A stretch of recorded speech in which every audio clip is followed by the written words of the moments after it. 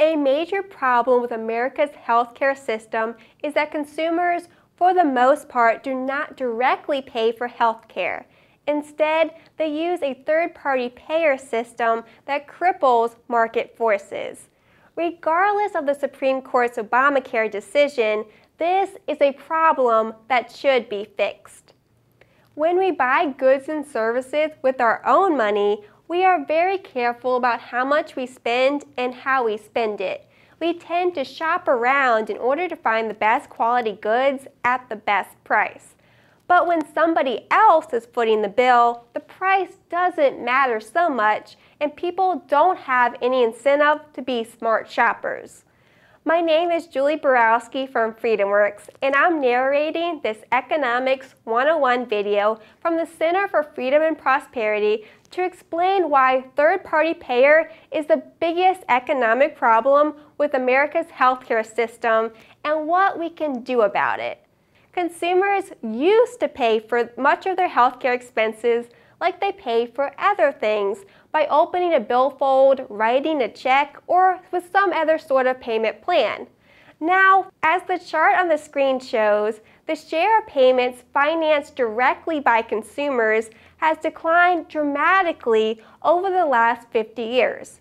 Part of the problem is government programs such as Medicare and Medicaid, as was discussed in other Center for Freedom and Prosperity videos.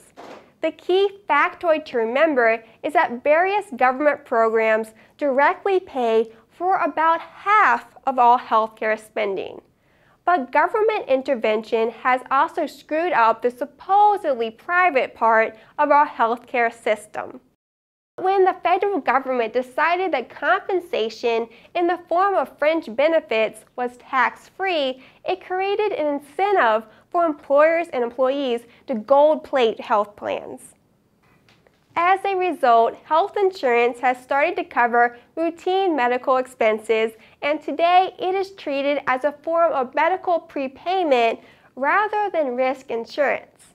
A person with typical health insurance coverage, for instance, only pays a small copayment when visiting the doctor for even a simple checkup.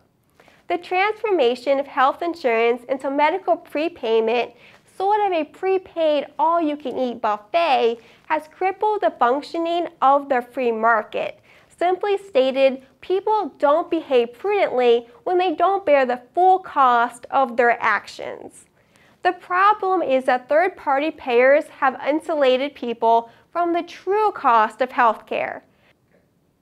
The average visit to the doctor cost $199 in 2008, but only $28 of that comes from out-of-pocket from the patient. Most of us simply have no idea how much medical procedures or regular checkups actually cost, and we don't even bother asking because our health insurance will simply pick up the tab for us. The government used to be significantly less involved in the healthcare sector. In 1960, the government covered 21.4% of personal medical care procedures, and third-party payer at that point hadn't warped the private insurance system.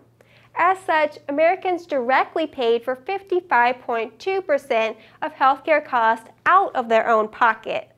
Unsurprisingly, healthcare was less expensive back then. But thanks to government, things have changed for the worst. Total personal medical spending has increased by more than 10 times over the past 5 decades. A study by Amy Finkelstein of the Massachusetts Institute of Technology suggests that nearly half of the increase in healthcare spending is due to increased health insurance coverage. Let's look at it this way. Health insurance rarely covers cosmetic surgery and laser eye surgery, and governments typically don't mandate that they be covered. Instead, people pay out of pocket for these surgeries.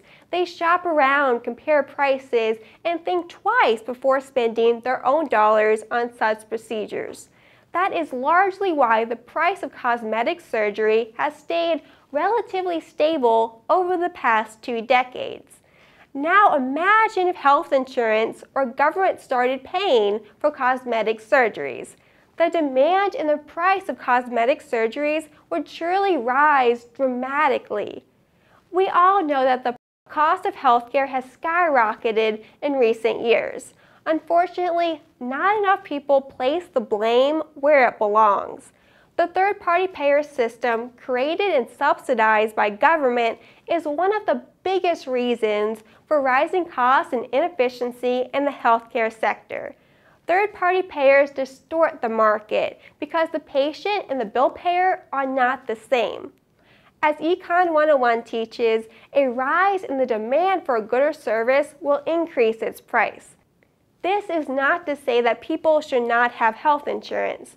The purpose of insurance is to help spread out the cost in case a catastrophic event occurs. Health insurance can make sense if it covers unforeseeable major medical expenses, but it makes less sense when it covers routine medical costs. Health insurance should be about risk management, not prepaying your healthcare cost. Ending the third-party payer system is the first step in reducing the excessive rate of growth in healthcare costs. This will require removing tax distortions that make a dollar of medical compensation more valuable to employees than a dollar of wages, reducing excessive coverage mandates by state governments, and reforming federal programs like Medicare and Medicaid. People blame a lot of different factors for the rise in healthcare costs, but the sooner that voters and policymakers acknowledge that the third-party payer problem is the main reason for the high cost of healthcare, the sooner we can make sure that America's healthcare system is as affordable, efficient, and effective as possible. My name is Julie Borowski from FreedomWorks. I hope you will help by sharing the Center for Freedom and Prosperity video with others.